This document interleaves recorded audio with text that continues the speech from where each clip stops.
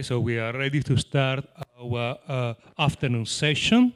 The first speaker in the afternoon session is Professor Takuya Okuda from the University of Tokyo, and you can see the title over there. He's big on the blackboard, Janus Interfacing. Okay, so let me begin by thanking the organizers for the invitation. Sorry, to this nice institute, and also for the invitation to speak in this very exciting workshop. Yeah, so I'll tell you about the Janus interface in 2 and 4 dimensions. So this talk is based on 2 papers. One in May and the other one earlier this month. And both of them I wrote with a student. His name is Kanato Goto, and he's now in the postdoc market, and I highly recommend him. Okay, and so this is I wrote the plan of this talk. So I'll begin with the introduction and motivations, and then I'm gonna introduce 2 major players of this talk. So one is the interface entropy, and the other one is something called Carabi's diastasis. Then I'm going to describe supersymmetric localization for the Janus interface in 2-dimensional n equals 2,2 supersymmetric theories. And then I'll also present a conjecture for the Janus interface in 4-dimensional n equals 2 superconformal field theories. So introduction. Oh, and as usual, please feel free to still stop me and ask questions.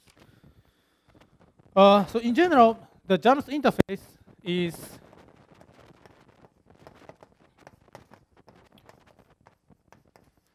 an interface or a domain wall characterized by a variation in the coupling constants of a quantum field theory.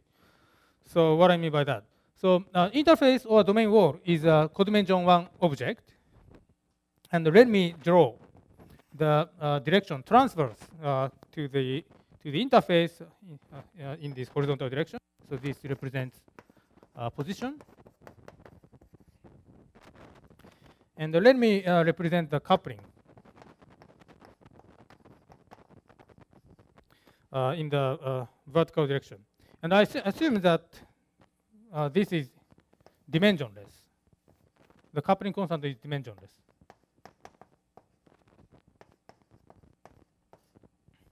And in general, Janus interface can have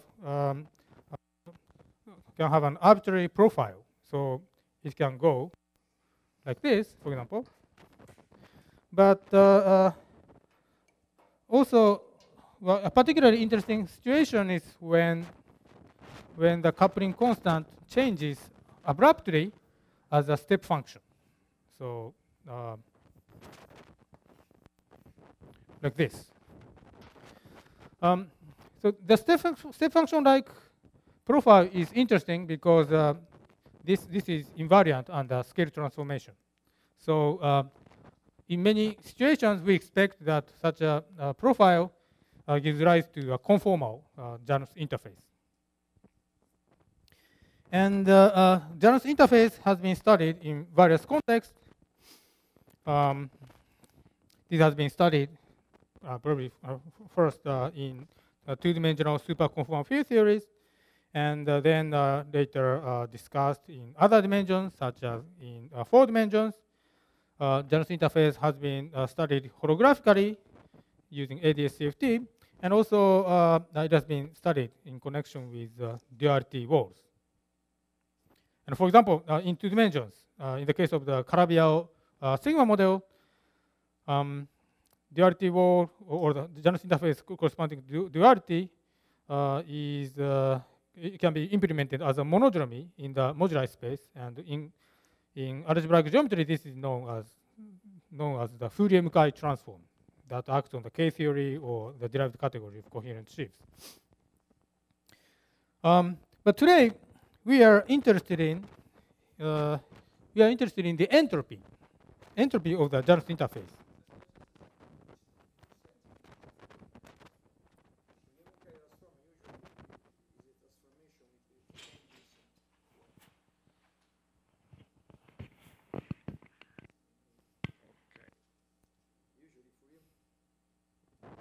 Okay. Usually Fourier-Mukai transform is a transformation which interchanges winding number with something like the number of colors. Okay, this is the standard Fourier-Mukai. So in which sense, I mean, this is a kind of Fourier-Mukai transform. It's a property of the moduli space in a certain sense, I mean, Fourier-Mukai transform. No? Property of the moduli space. And indeed, I think, yeah, there is a notion of Fourier-Mukai transform as you described, but actually I'm not familiar with the situation you just mentioned. I don't know the situation. I don't know the precise connection. Yeah. Yeah. What I had in mind was quantum Kähler moduli space of Calabi-Yau manifold, and in general, such a moduli space have singularities, and usually starting with the large volume point, you can go along a loop that goes around the singularities, and this induces transformations on the K-theory charge or the D-branes, which are object in the derived category of coherent chips. So that's what I had in mind. And this kind of thing has been, in fact, has been constructed as a boundary condition in a theory that is obtained by folding two-dimensional CFT, two-dimensional nonlinear sigma model. Actually, two-dimensional gauge linear sigma model. But actually, I will not be talking about the Fourier-Mukai transform today. Yeah. Okay, so I want to first explain the interface entropy.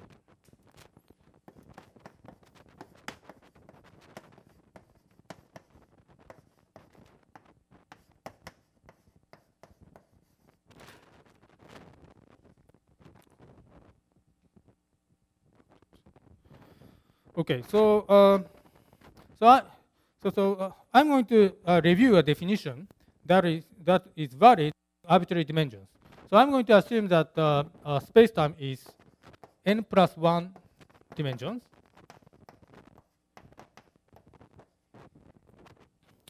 So I want to draw the interface like this.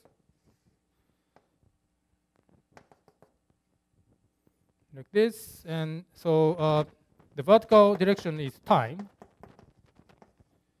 and the plane I'm drawing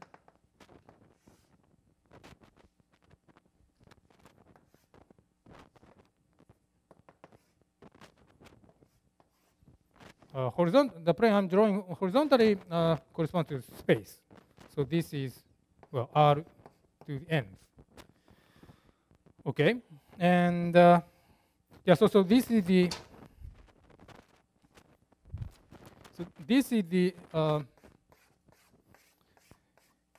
now this is the interface, and I want to define the interface entropy using the notion of entanglement entropy, which these days you hear very often.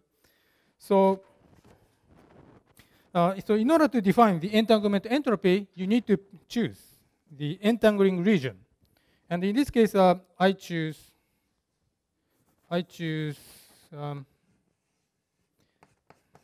this ball, which is n-1,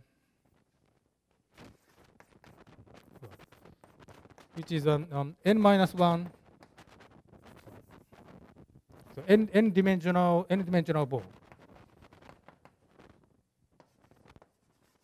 And I call it A. Okay. So then the boundary of the region A is a sphere, round sphere of radius r, and I take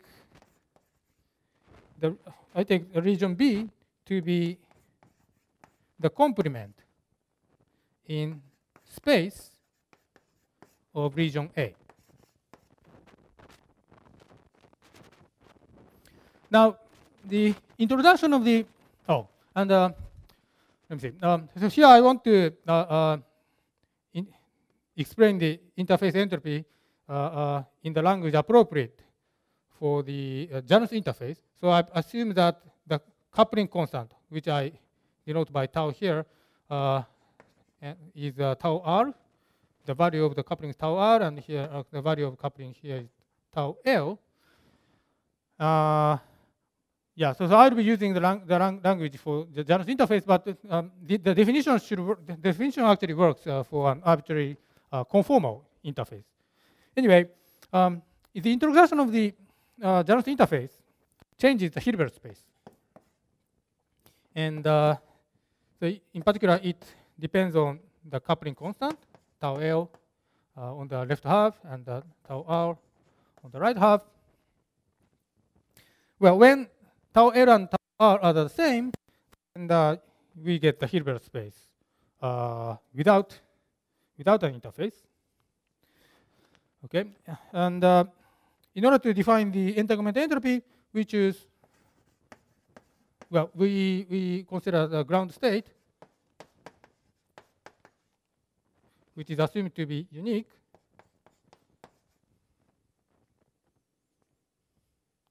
And this depends on tau L and tau R, because the Hilbert space depends on tau L and tau R. And we define the density matrix rho sub A by taking the trace in the Hilbert space of region B of this pure state.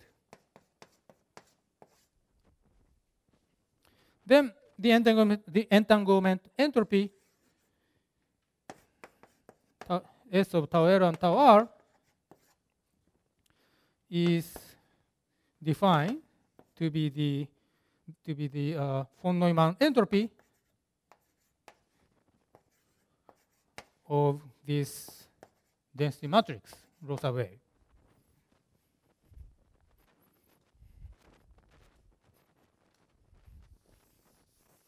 So this is just the entanglement entropy, and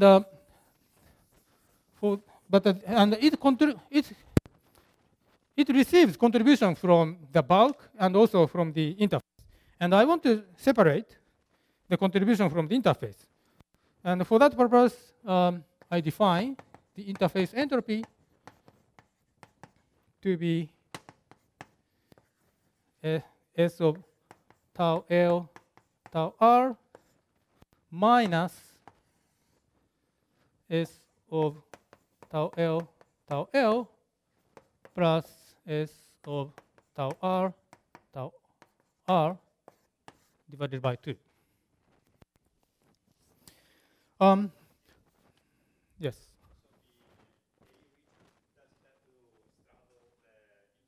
Yes, yeah, that's right. So in 2 dimensions, for which n is 1, this entangling region. Okay, so Sn minus 1 is just considered 2 points, and it does not intersect the interface. But in higher dimensions, this ball and the sphere, it intersects the interface. That's right.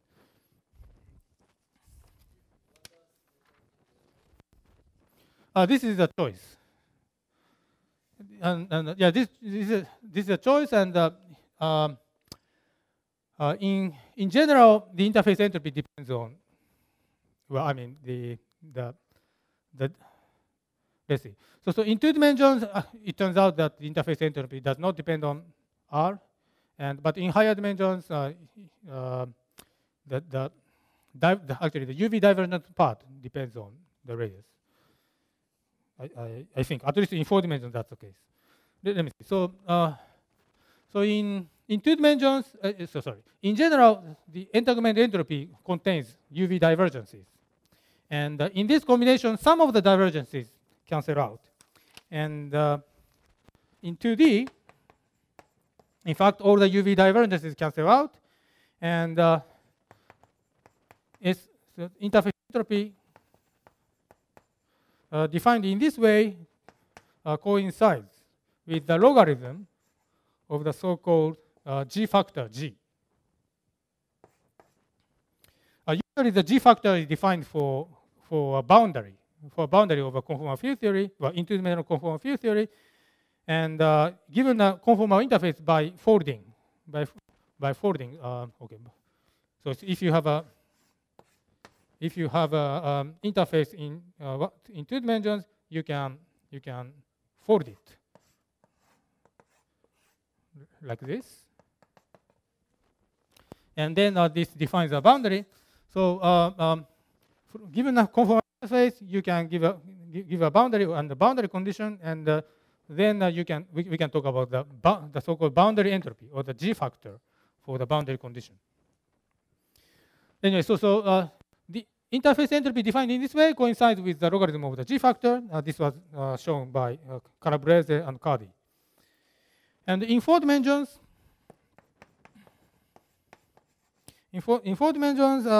this definition of interface entropy was used by Estes, Jensen, Obanon, Tatis, and Russell in 2014, and I'm going to say more about their work later.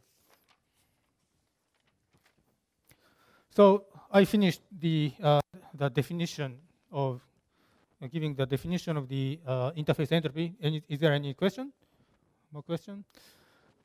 Yeah.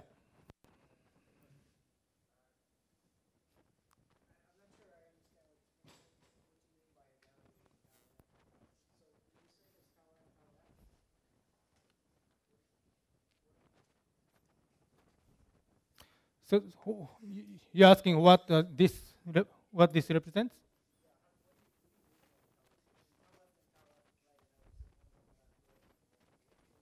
So these are coupling constants.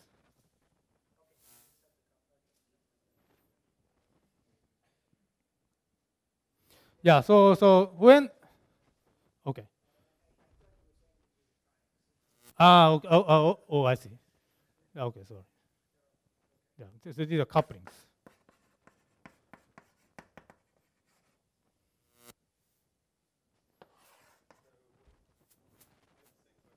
Okay, sorry. Confusing. So if I do the folding trick and I get a boundary condition, can't I get many different kinds of boundary conditions? How do I decide which one corresponds to this interface? I mean, usually most 2D boundary CFTs have many allowed boundary conditions. That's right. Yeah. So in general, given in a given CFT or given 2 CFTs, there can be more than one interface. And given one conformal interface, by folding, you get one boundary. So you have a choice for the interface. Yeah. Choice of interface gives a choice of boundary condition. Okay. So I finished the review of the definition of the interface entropy. Now, okay, I can use this.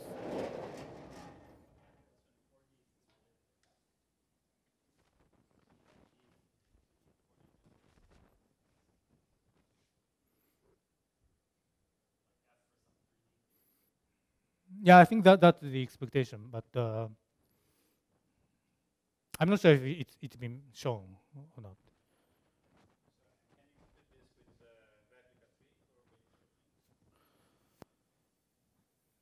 Yes, in 2 dimensions it's been done, and in 4 dimensions, yeah, we are working on it.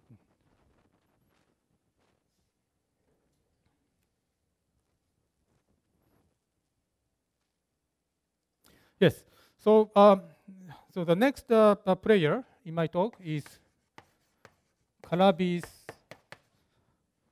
diastasis or diastasis. Yeah, I don't know. You have to look up the dictionary to see how to pronounce it and what it means, because I cannot explain what it means.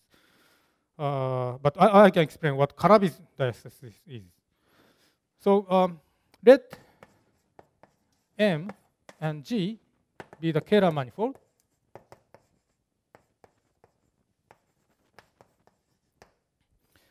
So this is a workshop on supersymmetry. So everyone knows that everyone knows what Kera manifold is, and everyone knows that locally one can introduce the Kera potential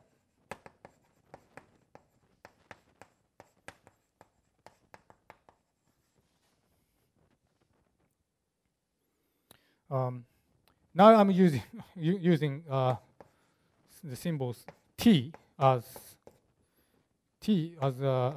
coordinates, such that the metric, the Kera metric, is given by the second derivative of K. Now, let's consider the situation where T and T prime are 2 points on the Kera manifold, and let us assume that they are close to each other. Then Karabi showed that there is a unique analytic continuation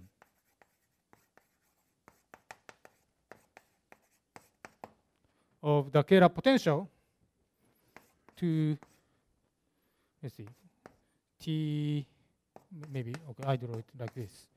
K of T and T bar prime.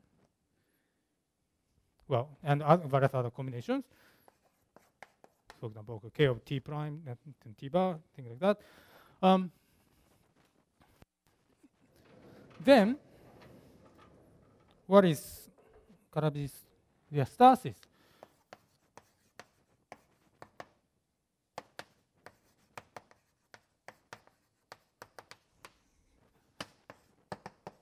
It is a particular combination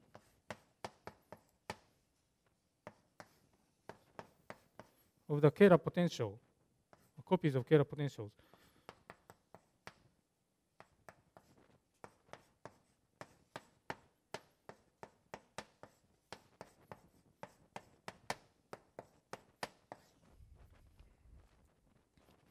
So this is just a definition of Karabi's diastasis. And one thing that is nice about it is that this is invariant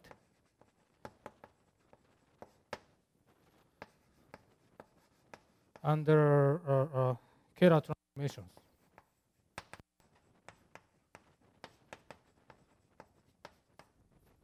So the Kera potential is not uniquely defined. Actually, it's defined only locally. And from one patch to another, when you go from one patch to another, you have to change the Kera potential in general by this Kera transformation, where f of t is a holomorphic function. Yeah, well, holomorphic function. Okay, so this is the definition of Karabi diastasis. Is the definition clear? I hope it is. Okay.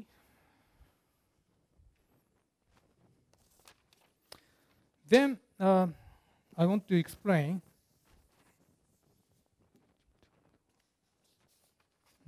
What Backus, Brunner, Douglas, and Rastelli did in 2013.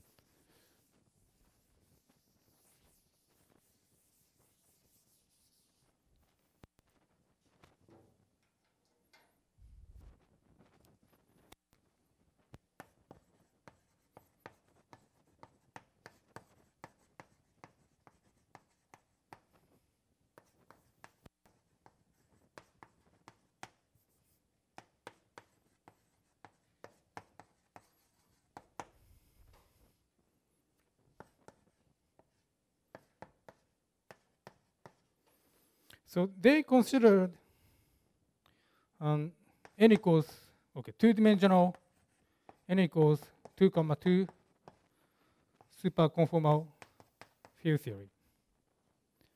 And then the moduli space is known. Moduli space or conformal manifold, these days it's also known as. this is locally a product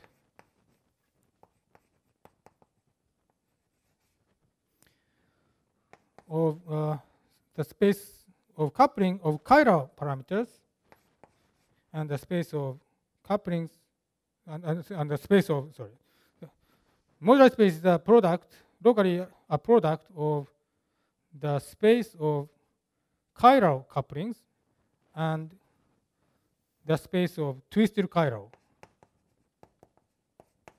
couplings.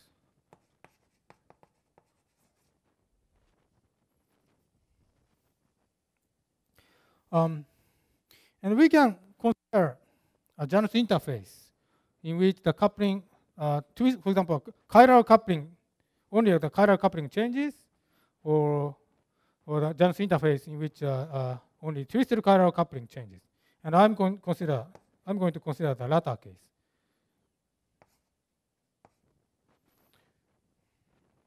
And if you do that, we preserve some supersymmetry. In fact, if the twisted chiral only the twisted chiral coupling changes, then the corresponding, the resulting Janus interface preserve B-type supersymmetry. So after folding, you get the B-type boundary condition. So I'm going to consider a situation like this.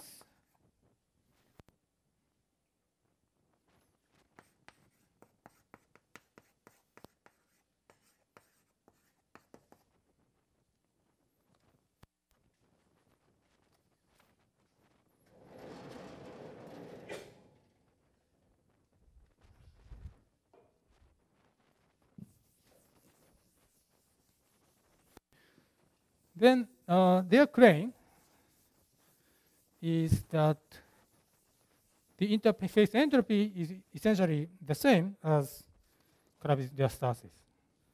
So what they showed is that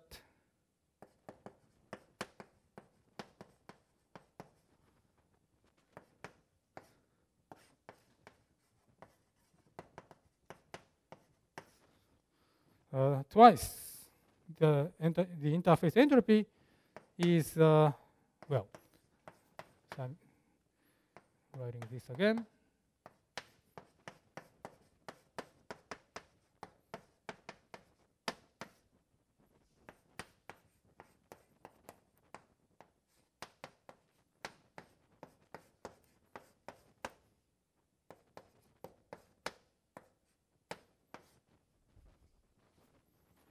Yeah, so the interface entropy is essentially the diastasis. And they gave several arguments, and they did various computations. But there is they also gave a general proof, and this general proof is not hard to explain if I assume certain knowledge. So yeah, I'm going to just explain how the general proof goes.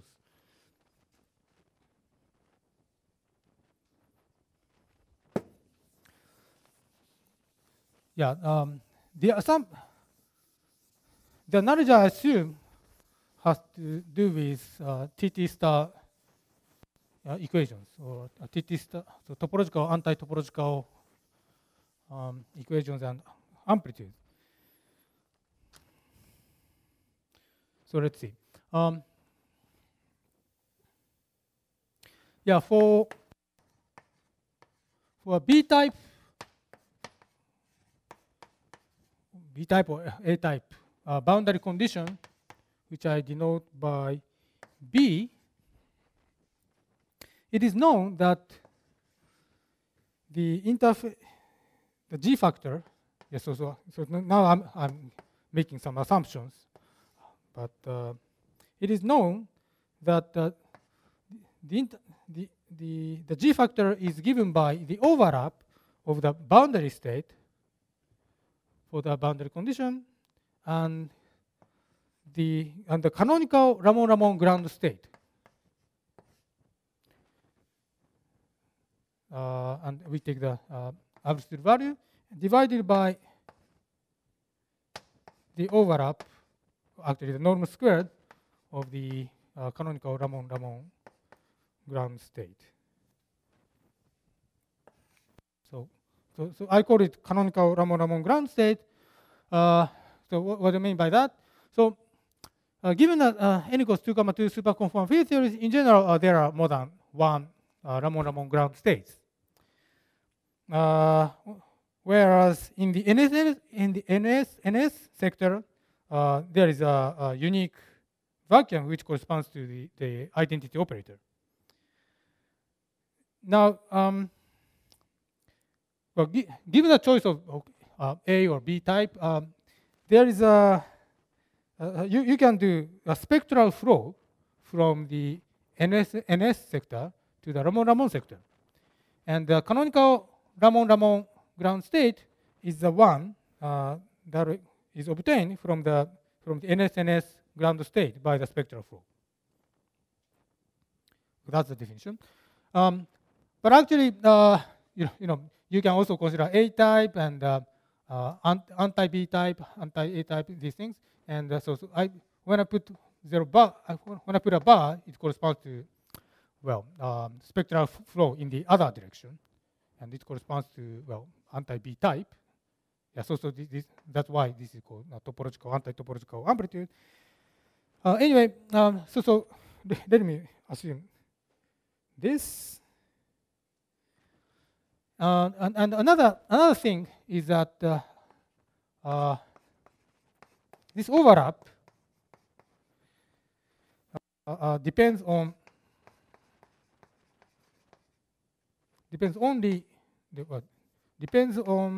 the twisted chiral couplings T only holomorphically.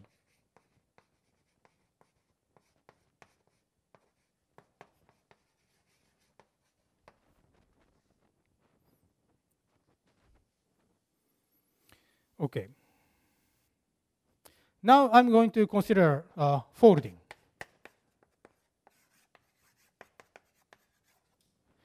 So I'm going to consider a cylinder, and I have T sub R, T sub L here. Then so I'm going to fold here and obtain a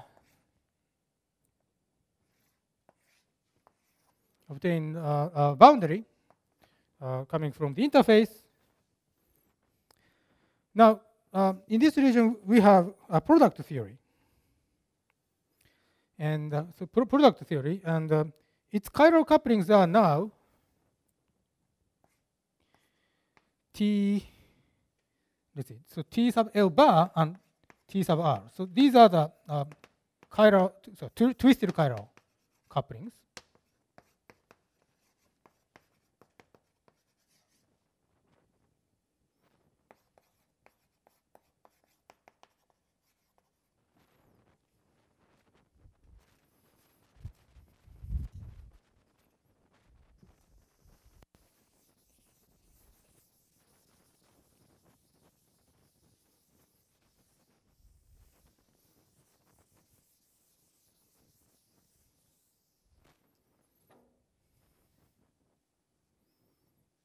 Then the interface entropy for the Janus interface can be written as, okay, let me take the square.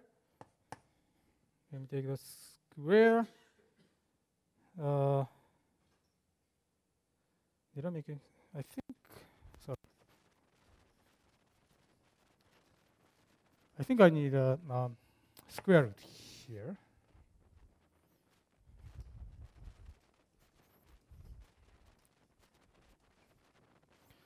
Yeah, so then this is this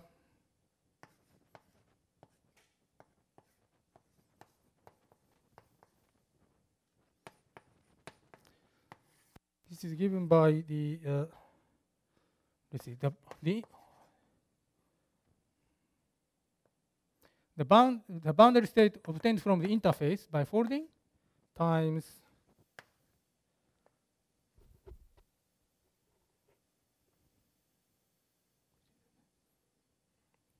the Ramon-Ramon.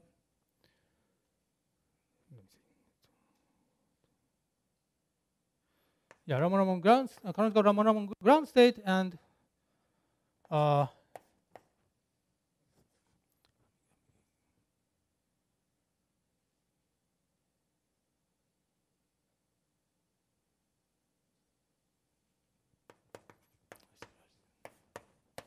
and its conjugate. Let's see.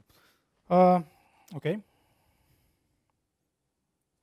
Now, so this one is now for this overlap is for the product theory. So this is in fact equal to the product of the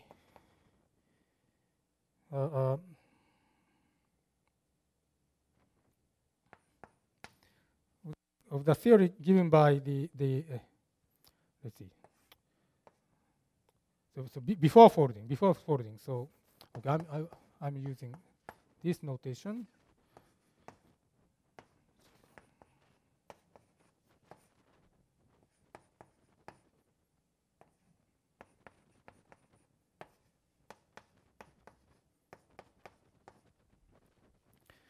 It can be written in this way. And now, again, okay, I'm making some assumption, but it is known that this combination is given by the Kähler potential on the moduli space. And okay, by repeating the same, and also this part is given by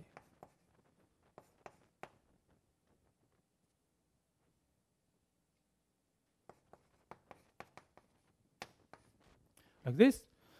Now,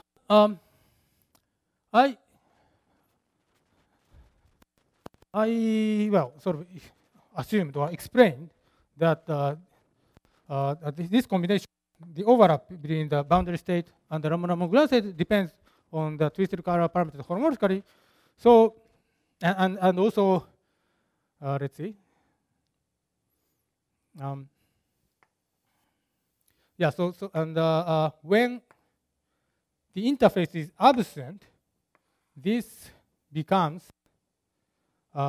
just the overlap between the Ramon ground state and its conjugate, definition of the folding. Therefore, this factor has to be e to the minus k. No. So T sub L. Okay. TR T sub L. And this is the conjugate.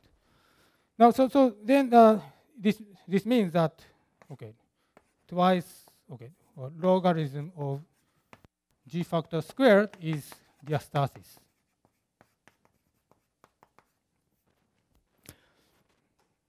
Is the logic clear? I made several assumptions, but is this general proof clear or up to the assumptions I made? Okay, no answer.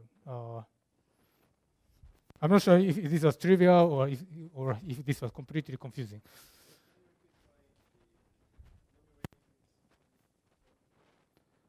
Why the numerator is related? Yeah, so good. So pictorially, what this represents is so boundaries. This amplitude. Actually, so usually people actually draw a cigar, and this is infinitely long. Let's see. So this B int represents a boundary, okay, obtained by folding the interface. And here, okay, usually people put topological twist, but it doesn't really matter. So here we have some Ramon ground state in the folded theory. So this is in the folded picture. So if you unfold it, what you get is, well, infinite. Well, it doesn't really matter, but So you just get a cylinder. You just get a cylinder where you have the Ramon-Ramon ground state corresponding to the right half of the theory, and Ramon-Ramon ground state corresponding to the left half of the theory.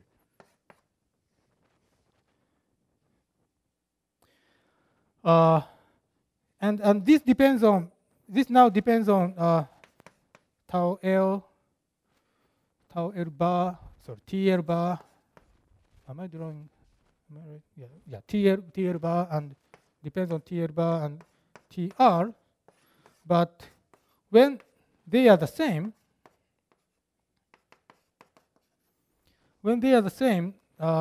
this just becomes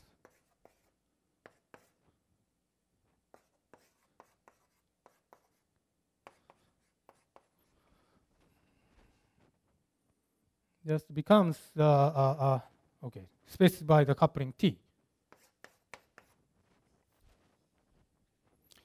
So this is the overlap of the Ramon ground state in the original theory, and it is now known that the overlap is related to the exponential of the minus Kähler potential of the modular space. Okay, so and then because this combination can depend on the parameters only holomorphically. When TL and TR are not the same, this expression must be given by the analytic continuation of e to the minus k.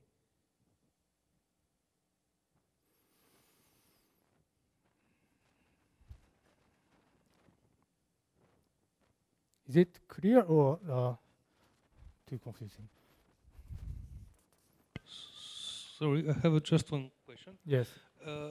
So when you patch together conformal field theory from chiral and anti-chiral, or we call chiral and twisted chiral, you have to take into account the monodromies.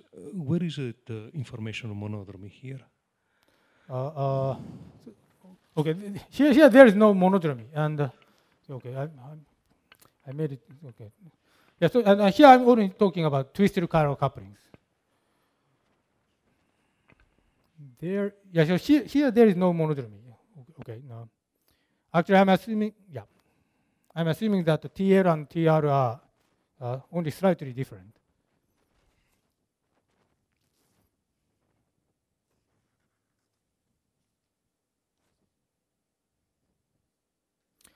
Okay.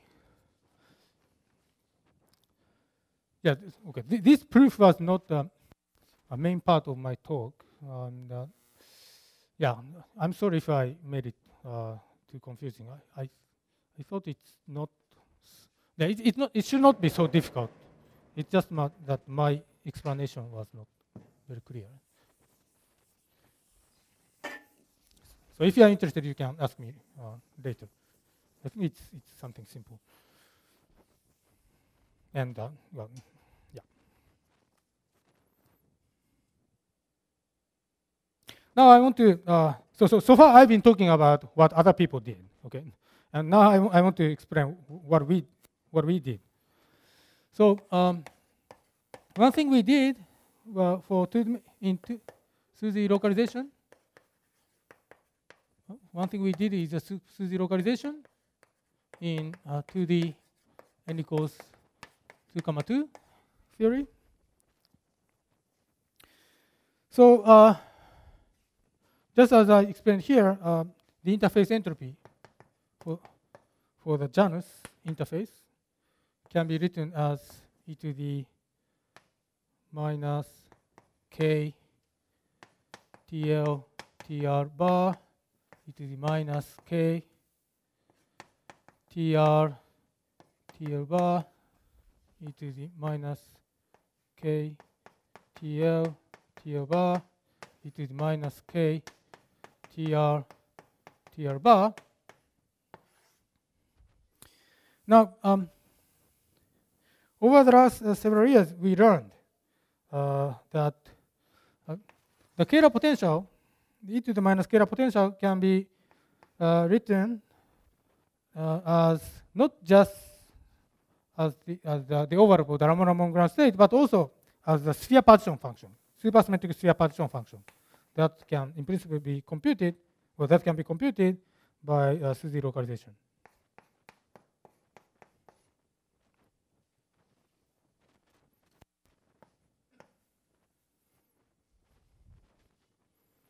Well, this was conjectured by Jokers, Kumar, Lapin, Morrison, and Romo, and has been given arguments or proofs by various people, well, Gomis, Grachkovich, Komorowski, these people. Now,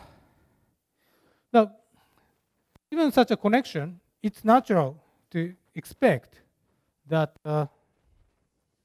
one can construct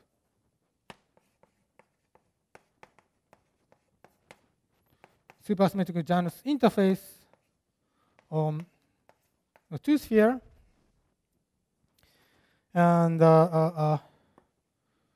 do localization and show that it gives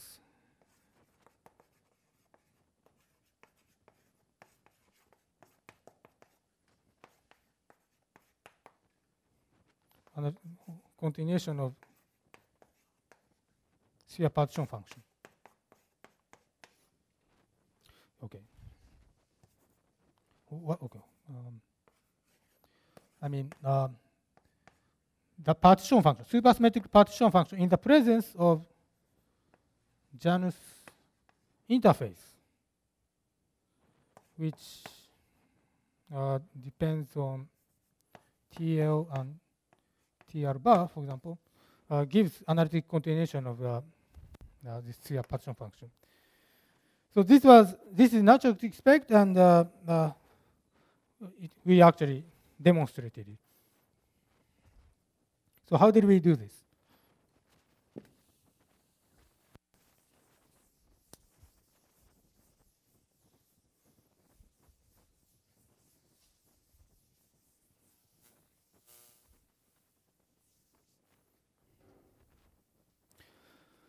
So in order to construct the Janus interface on a two-sphere, or in general curved space-time, or in general in some supergravity background, what we can do is to use the off-shell method.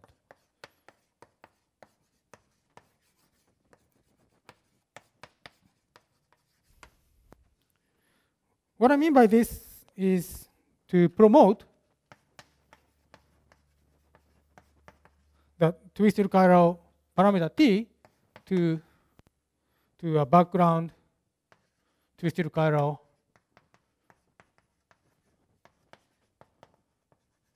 multiplet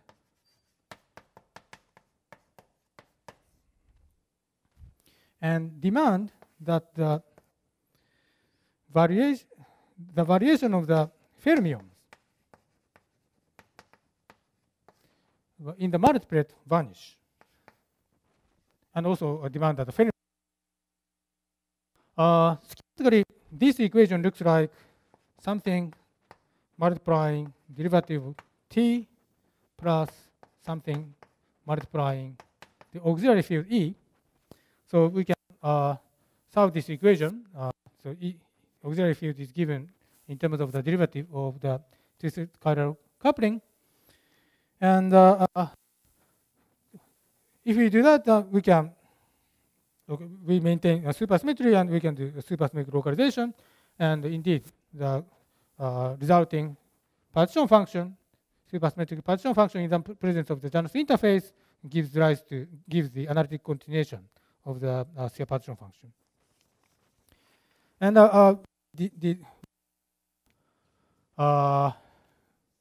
we also gave a prescription for computing monodromies of such for the Janus interface. Now, in 2 dimensions, another thing we did was to point out the following connection. Let me see. But in view of time, I might skip this actually. Yeah, so I was just saying words. So, okay.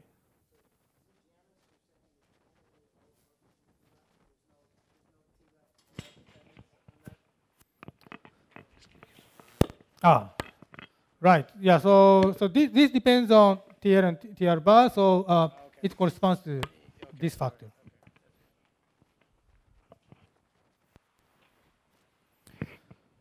Yeah. Yeah. This equality actually can also be shown by another method, and this was done by Backus and Plenkner using the so-called super wide anomaly. Okay. Yeah. So in two dimensions, another thing we did was to consider the Janus interface in another supergravity background corresponding to topological A twist with omega deformation on the two sphere. We can use the same off-shell method to construct the Janus interface and do localization. And the result of the localization calculation gives some answer, which we observed to be equal to the generating function of correlation functions in the A-twisted model with omega deformation.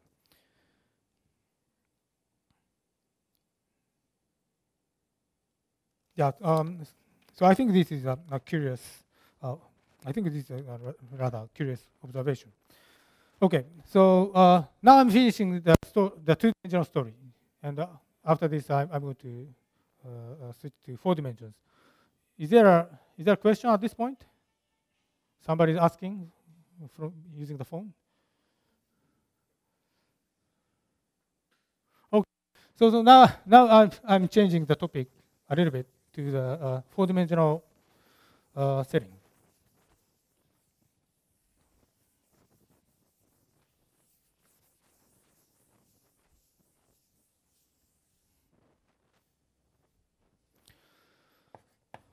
So 4 dimensions. So so over the last several years, we learned that 2-dimensional n equals 2, 2 theories and 4-dimensional n equals 2 theories have many properties in common. And in fact, for example, the relation between the supersymmetric partition function for the superconformal field theory is related to the Kähler potential. And this statement is true both in 2 dimensions and 4 dimensions. So then we can ask what happens for the connection between the interface entropy and the Janus and the Carabi diastasis. Okay. So to address this, let us first explain the work of, so in the remaining 6 or 7 minutes, let me first explain the work of Estes, Jensen, Obanon, Tatis, and Rasse. So one thing they did in 2014 was to use the Ryu-Takayanagi formula. So holographic entanglement entropy formula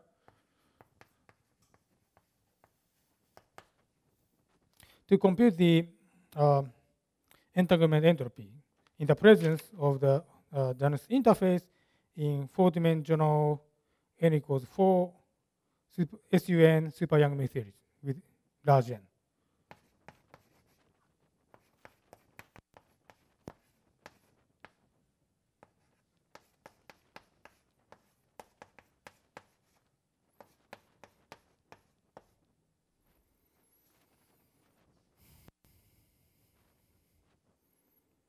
Yeah. Now, interface entropy was defined by subtracting some bulk contributions from the entanglement entropy. And in the 4-dimensional case, they found that not all UV divergences cancel out.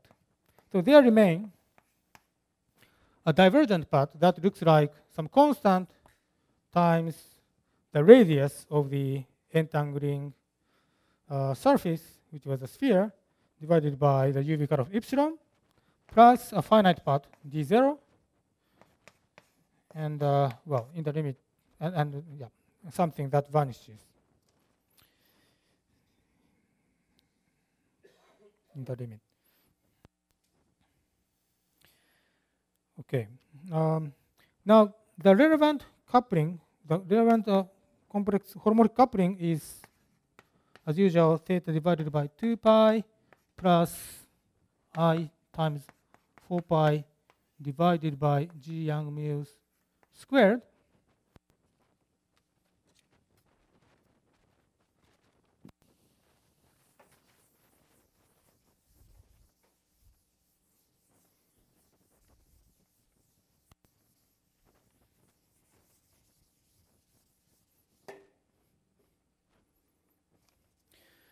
And when on the two sides of the Janus interface, the theta parameters are the same, but G Young-Mills, well, G Young-Mills are not the same. They found that the finite part of the interface entropy is given by this formula.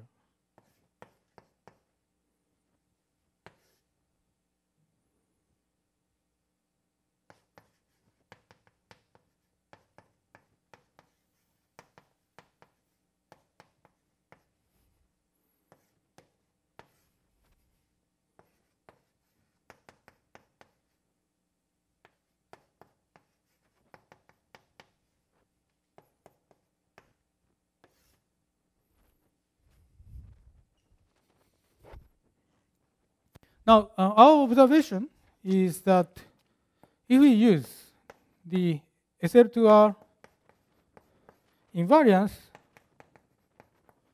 of type 2B supergravity, so we have SL2R in supergravity, not SL2Z as in string theory. This result is actually equivalent to the statement that D0 is proportional to the Calabrese diastasis for some Kähler potential, actually the natural Kähler potential.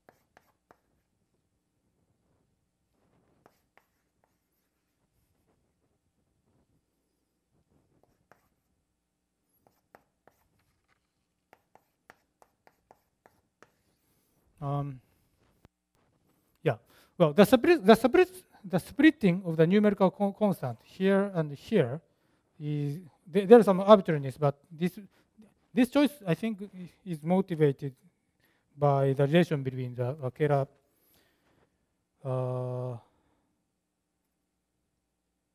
yeah, there's some arbitrariness. There's some arbitrariness.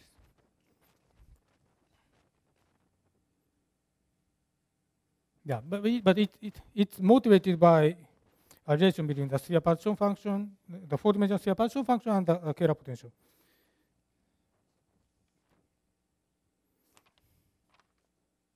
Okay, so this is observation, and based on this observation, we make a conjecture.